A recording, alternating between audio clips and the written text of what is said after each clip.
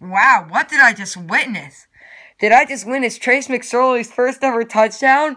Did I just witness Trace Mcsorley's first ever touchdown? Trace McSorley throws a 70-yard bomb. Trace McSorley throws a 70-yard bomb to Marquise Brown. Did I just witness something? I know the Steelers won. But who cares? Trace McSorley threw a touchdown pass. Trace McSorley, he's the GOAT. A 70-yard touchdown pass. 70-yard touchdown pass. 70-yard touchdown pass. Shout out to Everyday Sports Mania and the Owen Hudson channel. But, wow, they just... this game should have not been this close. It should have been like 35-3 Steelers. Sorry, Ravens fans. But Trace McSorley came in and threw it. If Harbaugh didn't call that timeout before the 2-minute warning, Ravens probably would have had a chance. But why are you calling a timeout right there? Like, that was just stupid. Why would you call a timeout right there? And that play by James Washington.